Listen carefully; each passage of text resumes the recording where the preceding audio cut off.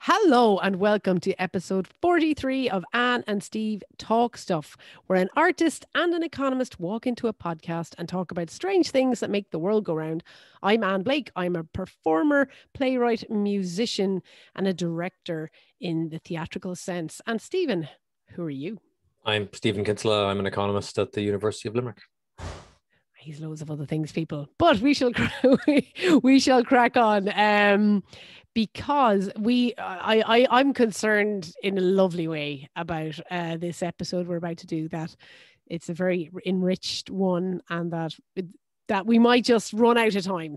And if you are watching the video, because I'm sorry to say, Stephen, our houses are filmed and people can see us. I am wearing Pride colours. I know Pride month was June, but technically Lyric Pride is this month. So, hey, it's always nice to wear a rainbow. But yeah, we decided that it was something that came up in a previous podcast that you said, and it was that we would look at the lyrics of Neil Hannon, who's also known as the Divine Comedy. And he has so many other musical acts and things that he does, but we're focusing on the Divine Comedy. And I have to say, it was a lot of fun preparing for this episode. Yeah, I spent basically the whole weekend just listening to the Divine Comedy, just from the '93 Liberation album all the way up to the latest stuff. Listen to the soundtrack stuff that he's done. Most people actually don't really know that they know his work because he did the theme tune to Father Ted, right? So people are like, that's him. And there's loads and loads of little bits and pieces of music. So if you've watched the film Amelie, you might know the Jan Tiersen refrain. But all of the other music actually is Neil Hannon's, and there's just the guy's work is amazing. And particularly, I guess, if you're like mid-30s to mid-40s, he was kind of unescapable as an artistic sort of voice, and he managed to really deftly sidestep the nonsense that was Britpop. Could have very easily, wrapped him right up and spat him out, but he just he was too wonderful to be caught up in this kind of Blur versus Oasis stuff. By the way, I'm like Blur versus Oasis. I'm not remotely answering that question. That's in the past, and it was a terrible time. And I don't want. This is about Neil Hannon. Let's stay for happy memories. I agree. It was a stupid media war, and it just. I can't believe we're still having it. So. And the answer is pulp. I like it. Both those bands. Controversial. No, I love it. It's funny. It's funny, just preparing for this as well, like Neil Hannon, looking at him, he was born in 1970, and which means he hit 50 last year. Yeah. But I mean, the man, when I discovered him pretty much when the albums were coming out, like Liberation, Promenade, Casanova, they were the ones that I was very familiar with because I was a teenager and they were coming out, but he was like making those when he was 23, 24, 25. And there's the sophistication of them and the arrangement musically aside, like just that stuff was just incredible. Yeah. And, his knowledge of even cultural references and that was, it was a bit tongue in cheek, and he'd often be kind of bluffing a bit, but, to be the age he is now and have this much done and still, like, he probably should have been 50 when he was making his work at the beginning. You know what I mean? He was kind of an old soul, but he had a very big, and I think it's kind of came out of a conversation we'd had, which is like this for me, and I think we're probably a little different in this, like, this was what I was listening to when I was a teenager. When everyone else was, getting Metallica. In touch. Okay, yeah. When everyone else was getting in touch with their inner kind of angst, I was listening to Neil Hannon, who was very happy and kind of bright and Yeah. you know, I say very, and we're not going down this rabbit hole, but you know, in our day we had teenage angst, which was nice and kind of performative, whereas Mm. now unfortunately we have teenage anxiety, which is a very real, a terrible thing. But anyway, we're not going down that rabbit hole, because this today is about Mr. Hannon and lyrics. So he obviously is an amazing musician, but what you decided, and what we did a bit of a call out on Twitter, um, and that we've got a great response Yeah, of thank you. people. Thank you all Thank for you to that. everyone for doing this.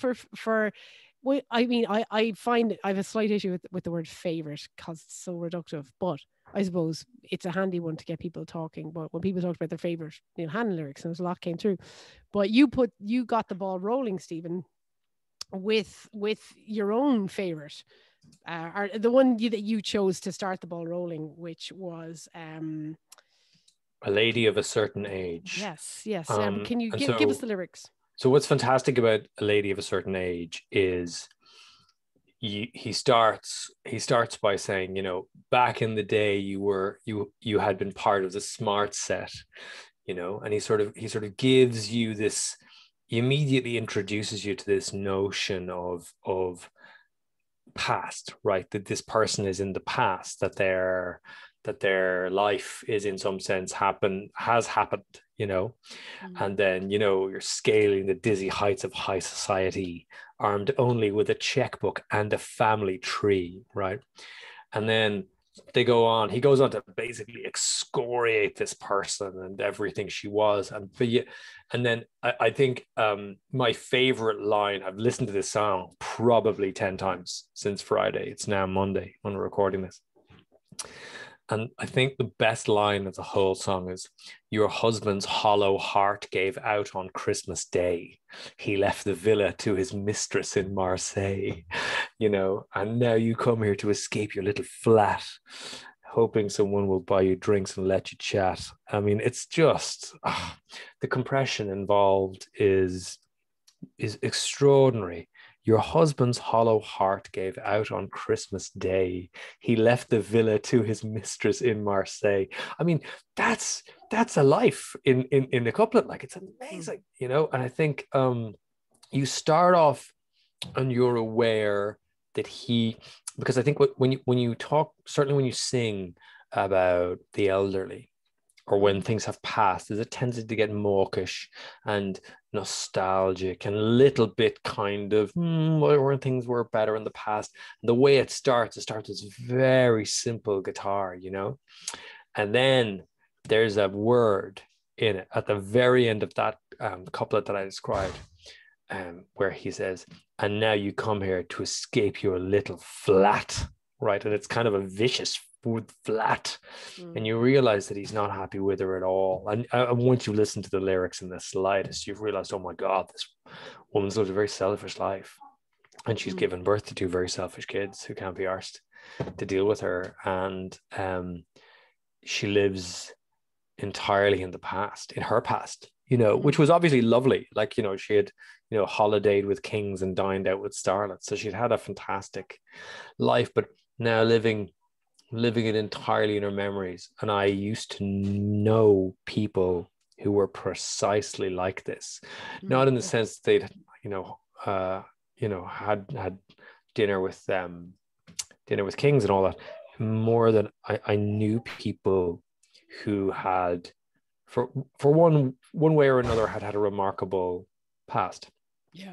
And then had spent the rest of their time more or less living through that past, and so their present was quite a withered thing because they were never really able to get past that that person that they were, and they didn't really want to. So, you know, they would wear the old clothes.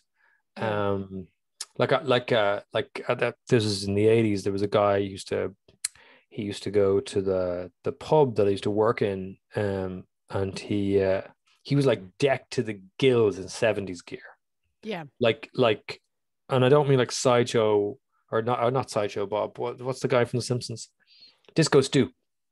right? Okay. Yeah, he wasn't like Disco Stew, right? He didn't have like the stupid 1970s Staying Alive stuff. He just had Yeah. like a leather jacket and like a denim jacket underneath a leather jacket, and the hair Mm. was like ridiculous for the 80s, you know. But he'd been a really, really big deal in the 80s or in the 70s, in the early 70s in Dublin, and sort of a yeah, and he you could just tell like that he was not only did he literally was yesterday's man, you know. Yes.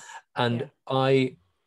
I think when you certainly when you work in pubs and bars, you meet lots of people like this because they're lonely and they Yes. come to be relieved of their loneliness and talk. And oftentimes, as the barman, particularly on a day where there's not a lot going on, you feck all else to do but listen to them. And they kind of know that. And because I was a lot younger than them, Mm. they kind of it was weird. I would always find they would do this kind of advice thing with me. They would be like, "What you need to do now is," and I was like, "What I need to do is not end up like you in my head, going, you're like a, yeah." But every time I hear this song, what actually happens to me is I see those people, Mm. and they rotate in a carousel around my mind, and it's remarkable. one lady one lady in particular, she is this woman, like in you know, in so many respects. And for her, what I always remember about her was she was a raging alcoholic, Mm. absolutely raging. But she'd rock up and she'd have about 6 gin and tonics, you know, all doubles. And then she'd come up for gin and tonic number 6 and she'd be like, "No lemon, darling." And I go, "Why? Why do you not want any lemon?" And she'd go, "Gives me hangovers." Oh, I love it. It's like, I you're love so it. there's, but then you have to remember there's a style, right? There's a coolness to these people, Mm. and they are all cool because they were once cool, and they still Yeah. retain that kind of pride. And like fundamentally, I am many things, and like, but I'm not cool.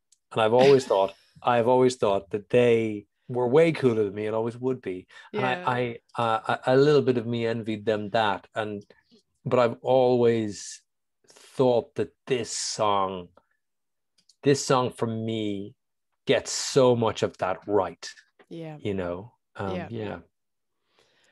Yeah. No, I mean, I think what you said there about like how he gets so much in so little. There's a real economy of Mm. expression, and he like not only like, there's one of these things with lyrics, they need to sound pleasant. They need Yeah. to work like lyrically and audibly. They need to be nice on your ear.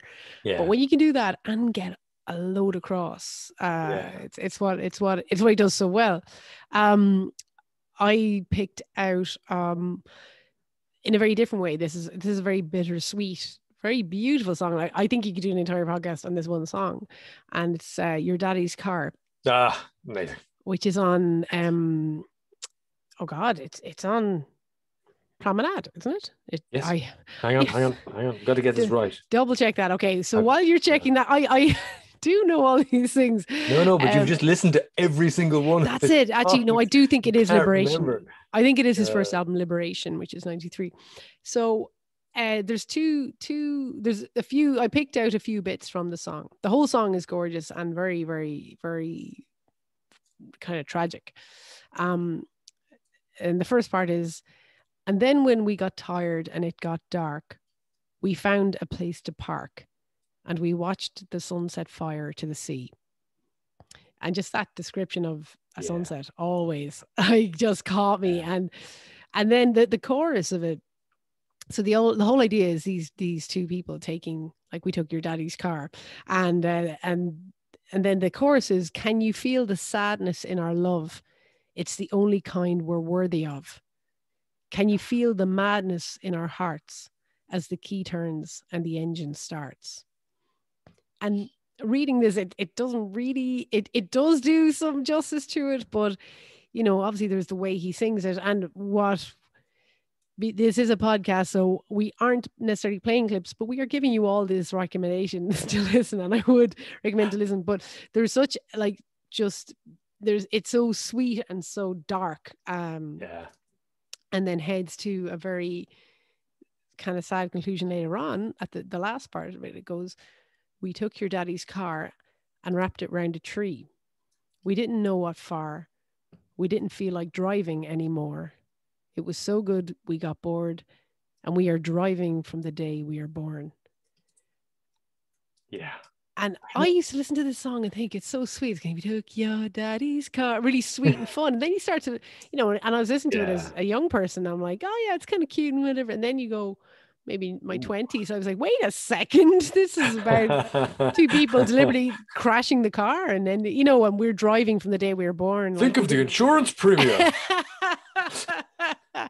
Well, it's highly irresponsible. It's one of those songs that really improves with age, but has a gorgeous real musical hook. And as I said, we're talking about kind of lyrics today, but like the music is incredible. And I don't know, did you ever know that song, or would you be familiar with that one? Yeah, I think what I really, really like is, how they got this. I can see it. I can actually see it in my mind, and what I see in my mind is this sort of like madness, this kind of joyous madness where they rock into a bar and then they grab like a giant bottle of champagne, and they're like, yes, this is amazing, and they're driving along drinking the champagne, and they're going, God bless this car and all who sail in her, and then you're kind of thinking, oh my God, champagne and ships, like, Yeah. this is not great, this is not going well, like there's a darkness to it, the way that it's set, the way that the music as well, it's like, it's almost like do do do do do, it's like there's a real, like, you could almost imagine a Ferris ride going a little bit faster than it maybe is safe for the children to be sitting on the horses, like da, da, da, da, da. And the guy operating is like, this is gonna go wrong, folks, and there is a certain manic kind of sadness in it, and you wonder, or is this couple breaking up, like, do they kind of know that it's over, and they just go feck it and just go on the absolute lash one more time. I've often seen that happen. People rather than letting it peter out, people just go absolutely mental and just go, right, that's that. I'm taking the cat. I'll see you later. Just leave. I think as well, it's so as well when you're CDs are mine.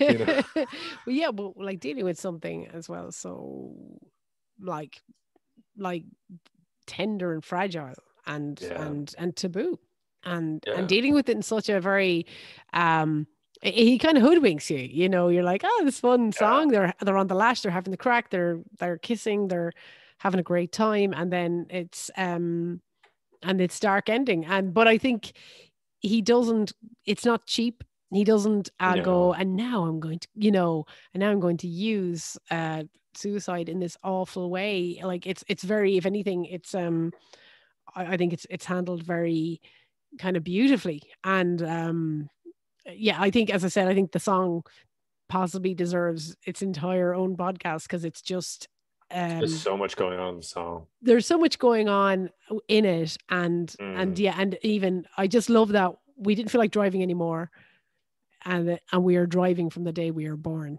and suddenly it's like it gets deep really quickly, quick, like Neil. super poppy way.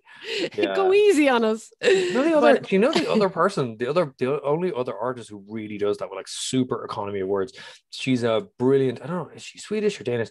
Her name is Robin. Oh yeah. And she started off in this like super poppy thing, and she's since, like, I have to listen to her stuff, but like the whole album through. I'm not happy just listening to a single thing. She has these orchestral versions of her songs, and they're absolutely superb. But her big song is called Dancing on My Own. I think it's only like 70 words or something.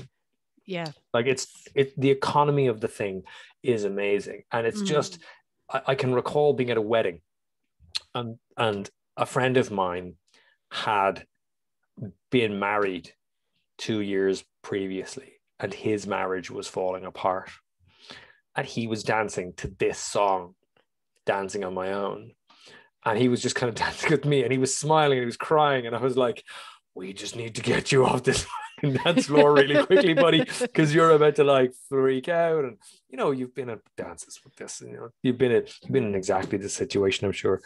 Not exactly, but something like this, where you're just like, my mate, he would have crashed the car into the tree that night. Do you know what I mean? Which it would have just been a bit of a mental one. Yeah.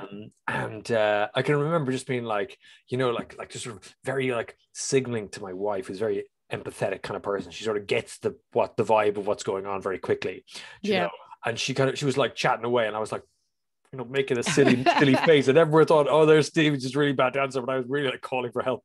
And she kind of was like, what do you want, you go? And then she looked at me, she looked at my friend, whose name I won't mention, and she just kind of went, oh, you could see her go click, click, click, like they all the Lego bricks just clicked. And she was like, I'll be right back, and she just went straight over, and we just kind of grabbed him. He's done a full Robin. We've got to do something. No, he's gone 60% Robin, grab him. But no, I think it's that kind of like that energy. Actually, I'm going to cheat one extra little one in here before I go back to you, because this one grabbed me, and I think it's because I knew I would be doing this episode with you, of course. And it's just a line from Europop, which is also from Liberation. And it opens with the words, financial gain is a very pleasant thing. The transitory pleasures that it brings count for nothing. I just think it's fun to say that to an economist. Yeah. And in fact, in some 20 plus years later, in the absolutely superb 2010 Bang Goes the Knighthood, he has a fantastic song called The Complete Banker, right? And it starts off, can anyone lend me 10 billion quid? Why do you look so glum? Was it something I did? So I caused a second Great Depression. What can I say? I guess I got a little carried away, and then he kind of goes, it's a bit angry. It's maybe too angry, but there's the way it goes is like da da da da da da da da da da da da, and it's kind of like, again, it's kind of a merry-go-round show tune that you're not supposed to respect this dude too much. I loved it making a profit from somebody's loss. I never knew exactly whose money it was, and I did not care as long as there was lots and lots for me. I mean, in 2010, like, every song was an anti-capitalist song, but yeah, you can see the themes are just there. It is funny, I think, because there's the kind of the fun of his younger writing, because he was young and he hadn't. Yeah.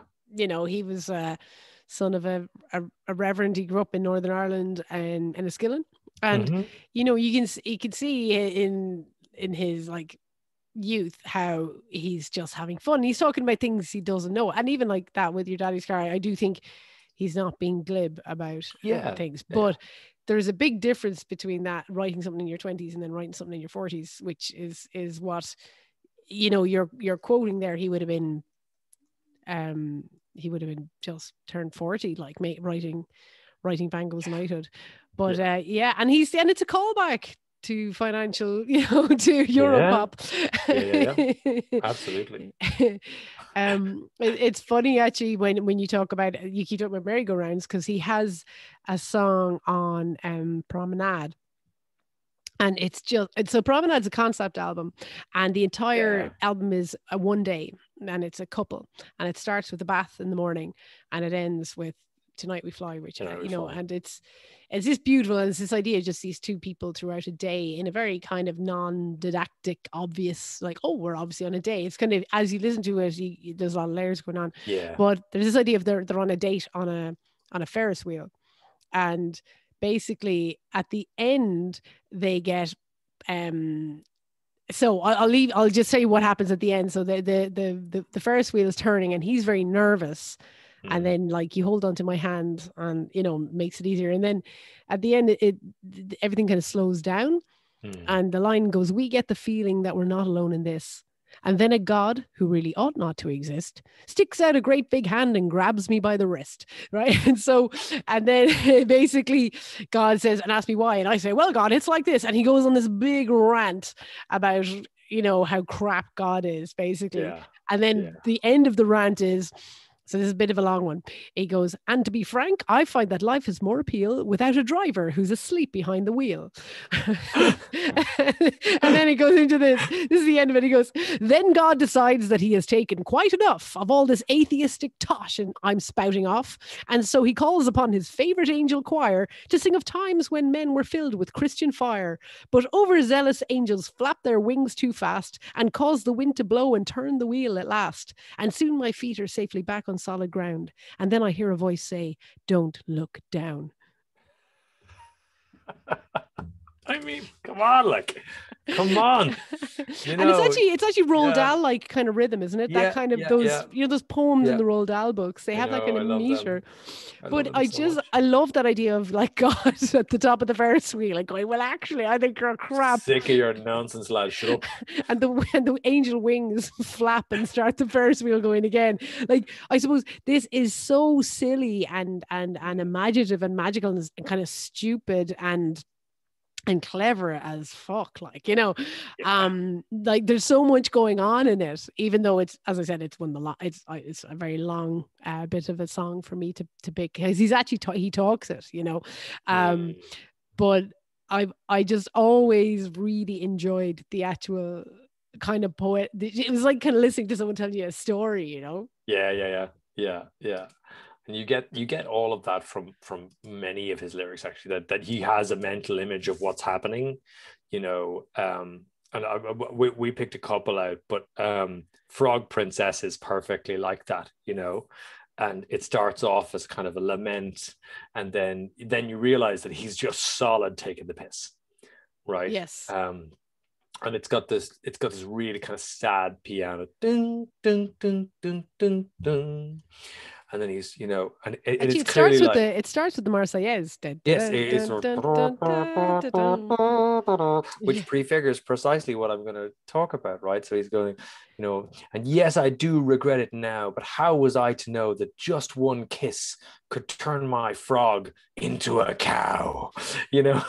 And then he goes, and now I'm rid of her, I must confess to thinking about what might have been. And he always goes, I visualize, like that, my frog princess beneath a shining guillotine. And then there's this big like do do do do, and the entire thing stops as you hear a guillotine fall, and then you just keep singing the song, and you're like, yes, and you're kind of like, you're delighted that this has happened. It's fantastic, because it's a perfect breakup song, right? It's a perfect like, yeah, you know, you're angry at somebody and you're like, yeah, I'm sick of you, yeah, chop your head off, Brown, move on. And I think everyone has their frog princess. All of the above. All the above, right? We've all got that. And I think he does that as well, which is kind of like a cool anger. Mm-hmm. You know, like he's clearly angry at lots of things, but he doesn't turn it into a rant. He makes it funny and kind of cool and very like, you get a sense that the only way that you are cutting this frog cow princess person is in like a 3-piece suit that was cut by hawks of Savile Row. Like, you're gonna look fantastic when you're murdering this person, like, because you have to have style when you're doing it. Like, it's that kind of a tune, you know. He is associated, I have to say, like all of his art, he's always quite suited. He's very, like, you get the sense that everything he's trying to do is to maybe give you a sense of how much control he has, because he's, you know, wearing this sort of, you know, simple black and white power suits basically for half of his career. I think he's kind of given it up now a little bit, although in Office Politics, which is his latest album, he actually shows up in a suit, but it's like a drudgy 1970s suit, which is very interesting. Yeah, choice, right? Because they were quite sharp before. I think it's very important, though, as an artist, that you don't feel like I do this thing and now I can do nothing else. You know, he did have a bit of a misfire. I won't focus on it, but in 2001, he had an album called Regeneration where he tried to kind of move away from the suit and he tried to wear t-shirts and things. We won't talk about that because let us not speak of this. Well, no, that's not what this is about. There's actually, speaking of his references, and he does get criticized for being a bit tongue in cheek or a bit smart or a Yeah. bit. And then sometimes I can listen to, you're being a smart ass now, Neil. But there's a lovely little play on the philosophical quote from 10 Seconds to Midnight, which is also on Promenade. Obviously, this is the one that really stuck with me because it was the one I listened to the most when I was young. And I think this is what happens when you revisit music. You just get really sucked into that visceral memory. And when I was a teenager, the music was so important to me. Anyway, but there's this line, and it's just, I think, therefore, I am a lucky man. And it's just lovely. It's just a nice little play on the ultimate Descartes quote. And just add, it's kind of self-deprecating as well, but and it's also, this is the thing, like with his songs, like you said, they often have quite a sweet, light vibe where he's talking about something quite heavy, and that is quite a very light lyric in a very meditative, kind of quite classical kind of sounding song. So it kind of lands a lot more because it sounds like it's really deep. And then you think about it, you go, I think, therefore, I am a lucky man. You're like, he's taking the piss, but it's okay. Yeah. Or sometimes he just gives us a ridiculous scene, right? Yes. Like you can just imagine, there's this brilliant song and it starts off and he's kind of he's pretending to be this like filthy, guy who's like, well, hello, oh no, they've been to a lovely party, all this. And then it starts talking off about a woodshed, and like she said, there's nothing in the woodshed, and then you're immediately like, what's in the woodshed? Yeah. Oh, she said there's something in the woodshed. Don't go to the woodshed. Don't go to the woodshed. He's like, no, there's not, just, and then something in his eyes told, like, something in her eyes, and you can tell there's all this uncertainty between the two of them. And then eventually he goes down, and then when he came to, she was gone with all of his money, and you're like, oh, okay, right. And it's just a silly kind of little story. That's something for the weekend, and I always liked that, because the whole idea is that she's a bit of a fool. Like she says, there's something in the woodshed. I know because and he says, I saw it. I can't simply ignore it. And then it's all like him going, oh, there's nothing in the woodshed, baby. It's no biggie. And it's all about this something in his heart. Told him to come clean, but something in his genes told him to pretend. And it's all about he's trying to get the ride, and he's going to say whatever he can. And then he goes down to the woodshed and she's got fellas waiting to rob him. And I actually thought it was a fun twist, that it's like leery bloke actually gets his comeuppance. And he even stops singing in that, he's singing away, and then he goes, and when he came to, she was gone with all of his money. What else did you think was happening here? Like, obviously, she's not in love with this guy. She's not trying to, impress him or anything. She's also not being duped by him, which I think is a lot of fun. Yep. She is the duper, not the dupe. A fun thing. Okay, I think so this is just a very quick one. Which I just always thought was fun. Like, this was 95, Casanova, the album, and the album is really horny. He's practically a creep in this album. Well, he's Casanova, and but there's this one song called "Through a Long and Sleepless Night," which is a weird kind of. It's very adult. It's a very like this idea. It actually feels like a long and sleepless night, and it's kind of, there's a line, it's 4 o'clock and all's not well in my private circle of hell, and even the guitar is kind of this discordant, like this horrible trying to sleep, but the chorus of it it's just fun. It's a nice little, it was something that wasn't really happening a lot in the 90s, but he just says, I can put on the perfume, even wear the dress sometimes, but I will always be the bridegroom and never the bride. And it's just this fun, like maybe someone having a gender identity kind of night of, and everything's being questioned, and there's loads in the song, but it keeps going back and it's all quite incessant. And then it's this really sweet, I can put on the perfume, even, it's really kind of nice. But then turns on its head, I'll always be the bridegroom and never the bride, and a nice little nod to stuff that wasn't really being talked about in the 90s around gender and things like that. But Okay, we're back to you, Stephen. Um, Because I realize I'm totally dominating here. so 2001's The Regeneration. Yes. There's a song called Note to Self. It is not his best song by any stretch of the imagination, but it has a fantastic structure. Mm-hmm. Monday, restate my assumptions. Heaven and hell do not exist. Tuesday, restate my assumptions. If you die, you do so at your own risk. Blah, blah, blah. Wednesday, restate my assumptions. Beauty is not the same thing as youth. Thursday, restate my assumptions. Only one thing beautiful, that's the truth.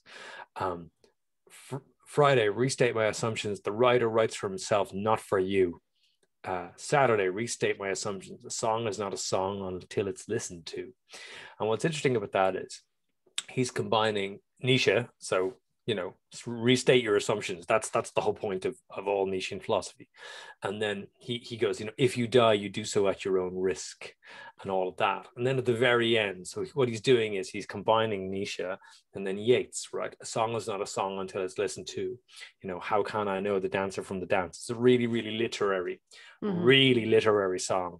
And I think that's the bit of his stuff that gets the most criticism, because it's really like, like if you've read that stuff, you're like, oh yeah, right, thus spake Zarathustra, ha ha ha, I get it. But if you don't, you're just like, what the fuck is this fella saying? So yeah, sometimes it can be a bit too. It's a good example of where this is a really smart fella and he's really trying to kind of give you a sense of how he's thinking, right? But he's kind of cloaking it in all this very literary. There's a lot of literary superstructure going on there. And I've had a few rows online actually about this precise thing. So a lot of the time when I've read old books, a lot of the time what I'm trying to do with reading these great books is to form an opinion of them for myself. Because I resist taking on anyone's opinion, because the minute you take someone else's opinion, you're forced into ideology of some kind, and because you have to believe stuff that just isn't true half the time.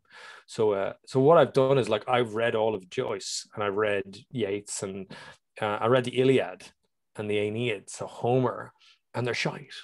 Right, they're shite, and like all my friends, like my friend Neve on Twitter, is like, Stephen, you're banned. You've been cancelled. Yeah, that's all right. I got that wrong. Yeah, I'm cancelled, and all this. But I've actually read it. Like I like. It's just the Iliad is one long Michael Bay film. It's just literally your man stabbed your man, and then your one died, and then your man stabbed him again, and it's all this. And anyway, all of that is to say that most of what passes for literary speak is actually middle-class gatekeeping. Not I'm accusing my friend Neve of doing that. That's not what I'm saying. Neve, I love you, so I'm not doing that. My point is that a lot of it actually is, right? It's people who haven't read the books talking about the books, but they haven't read the books. They're talking about books that they've read about the books, or people that they've heard talking about the books that they haven't read. So it's very third and fourth hand knowledge. And it's especially if you come from a working class background, what it actually seeks to do is to disqualify you from those conversations. Right. Yeah.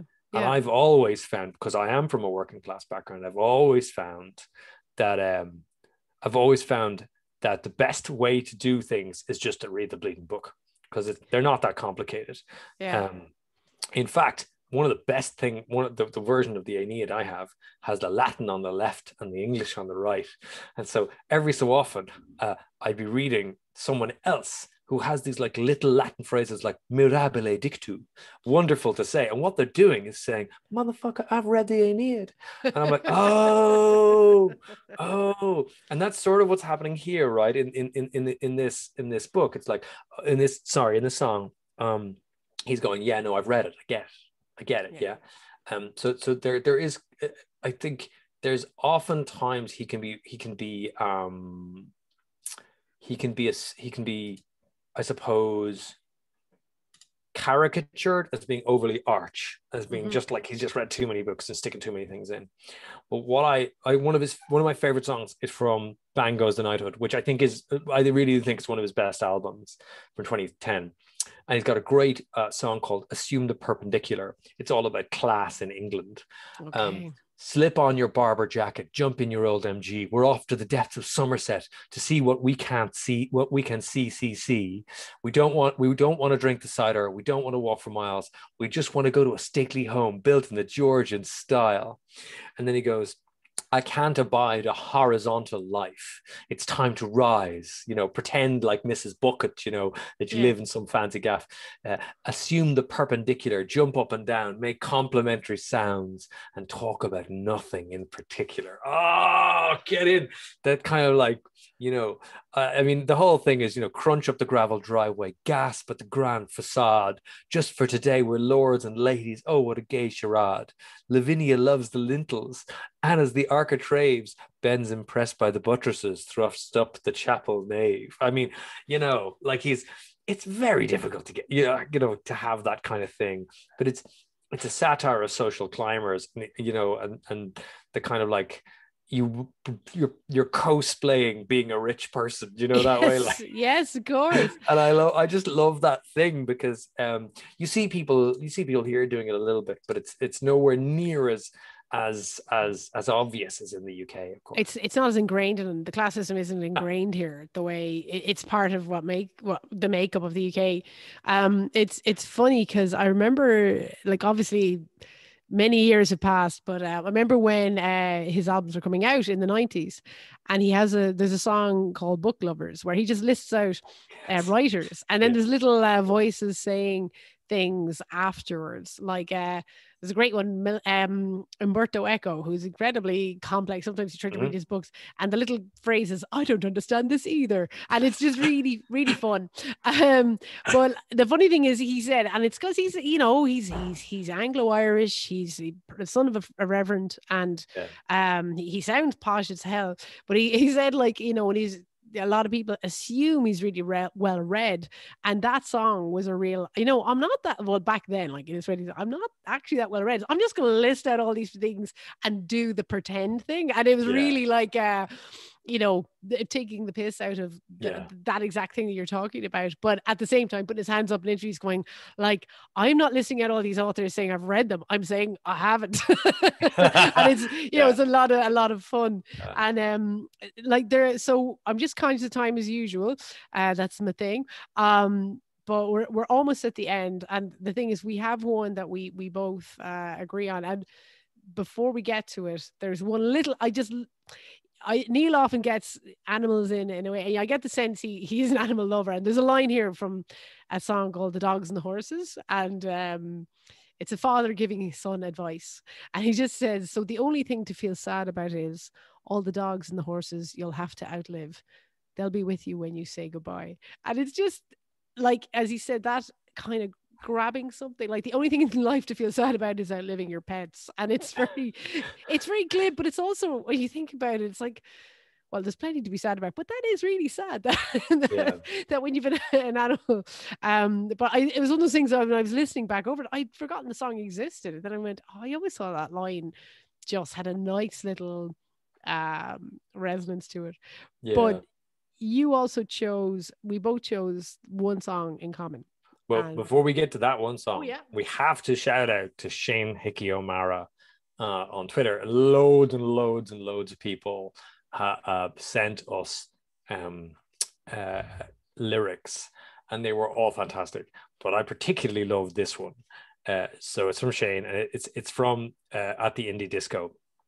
And it says, she makes my heart beat the same way as at the start of Blue Monday. And that's just great. That's just great, because the minute you know that song, you're like, oh, wow.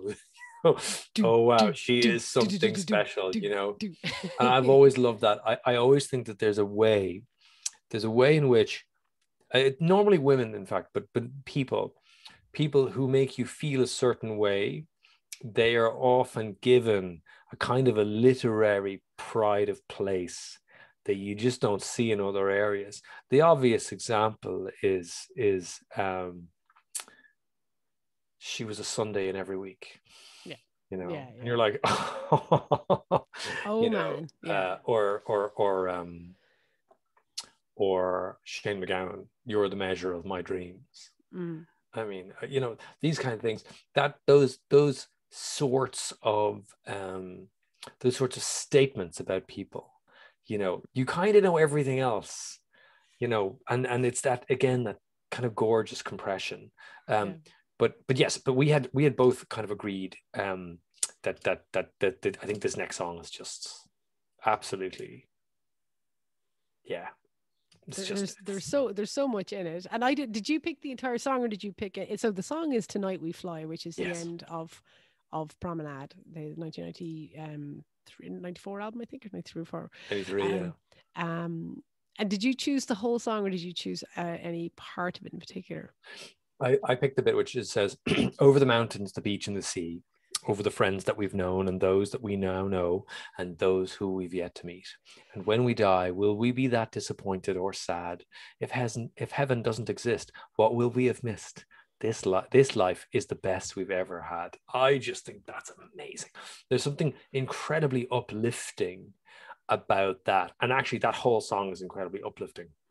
Mm-hmm. But what it tells you is, you know, it tells you that you bear a certain responsibility to the present, you know, and to yourself as you are.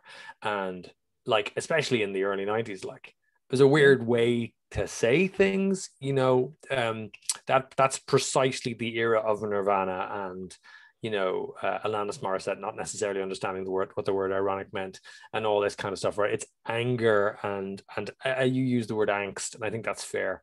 That's what it is, and great in many ways. Yeah, but sure. but there was sorry, but I'll let you finish your sentence. No, but I find it I find listening back to those tunes now, you know, I'm in my 40s now. I was a teenager then, and I find when I listen back, I can't access that emotion of angst. If anything, what I feel of that time is mostly anger.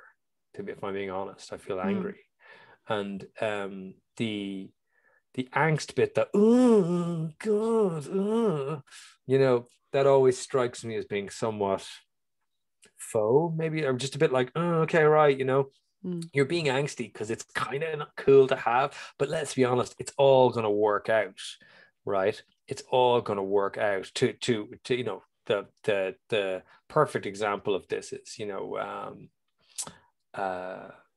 is Pulp, right? So, you know, he goes, well, pretend you haven't got any money, and she says, oh, you're so funny. He goes, yeah, well, I don't see anybody else laughing in here.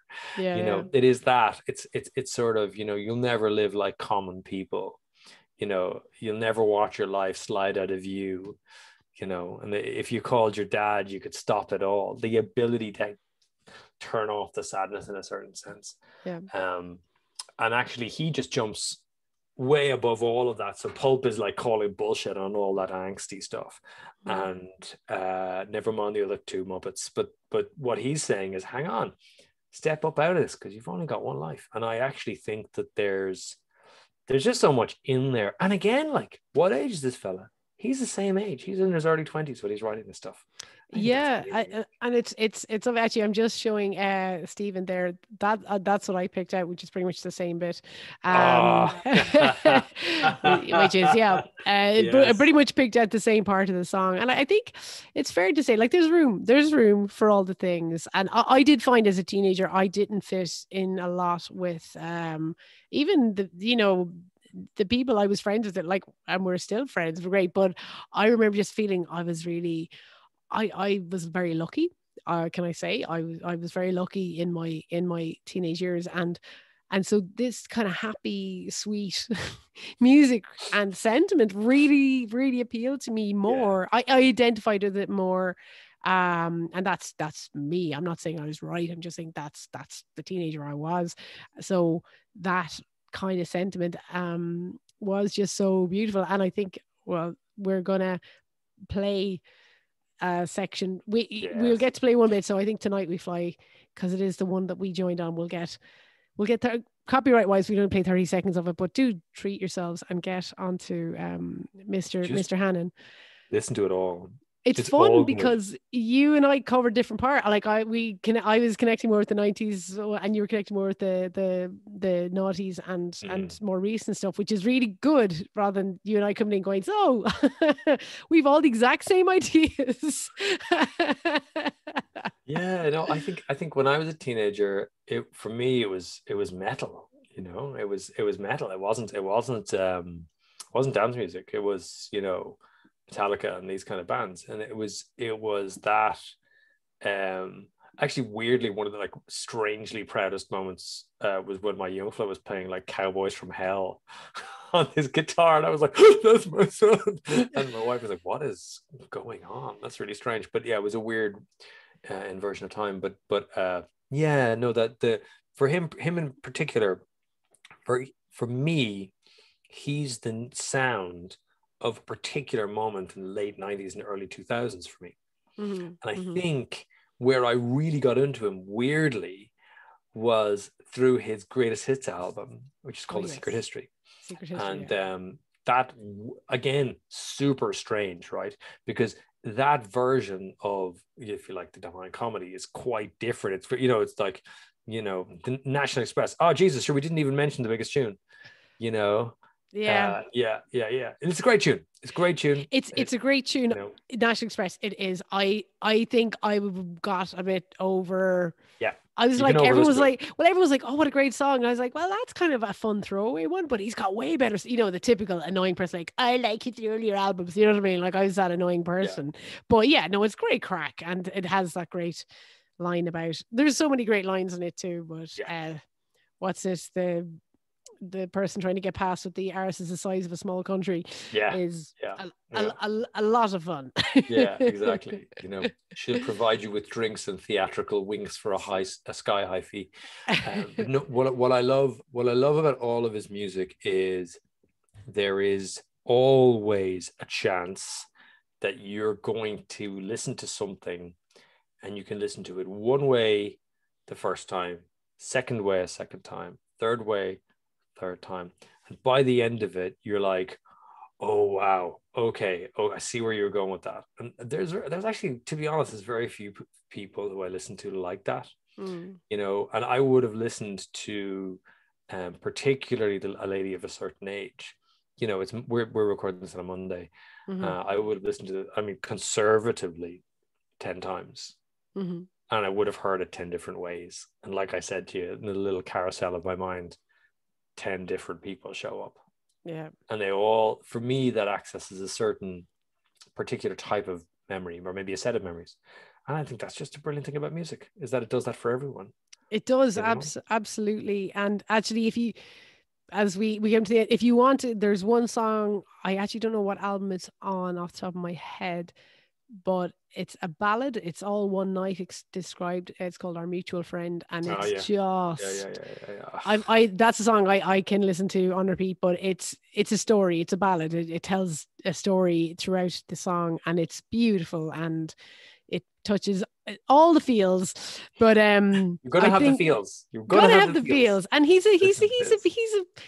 prick who's tongue in cheek, and he's always taking the piss, but sometimes he's a sincere. I mean, we forgot to mention as well Lucy, Ah, which is the yes, yes, Wordsworth poems put to music. yes. Like it's And in Wordsworth, but fact, which I had forgotten, and somebody was like, I was like, these lyrics are great on Twitter, and somebody's like, well, in fairness, it is Wordsworth, and I'm like, oh yeah, of course. So why don't we finish off with that?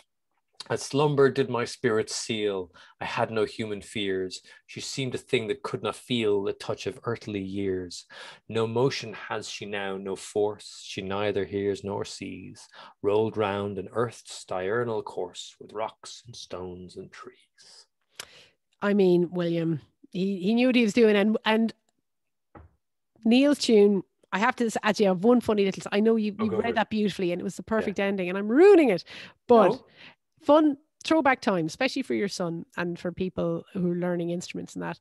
I used to listen to, I was playing the guitar since I was 8, and I play by ear, and I'd listen to songs. I'm like, yeah, I know what that is. I can play that. I can figure that out. Lucy, I was like, I don't know what he's doing. I can't figure that out. I don't know how he's playing that. And I remember there was a great show called No Disco, which was on Yes. Yes. at Thursday nights at about 10 o'clock. And it was like, Yep. you did your homework done and you were staying up late. And they would always be a kind of, real hard to find music. And they had a live, they had Neil Hannon on. He did a live performance and he played Lucy. And I watched him on video and paused it and rewound it, paused it and figured out how he was playing this inversion of E up further up the fret. And it was such a triumph figuring out how to play it. Brilliant. So that was just a lovely little throw. And Lucy's gorgeous. It's a bunch of words for poems put together all around this character, Lucy, who's very young. So I think we'll play out with a bit of Tonight We Fly, because that was our joint choice. And Stephen, what fun. And until next month, take care. Mind yourself.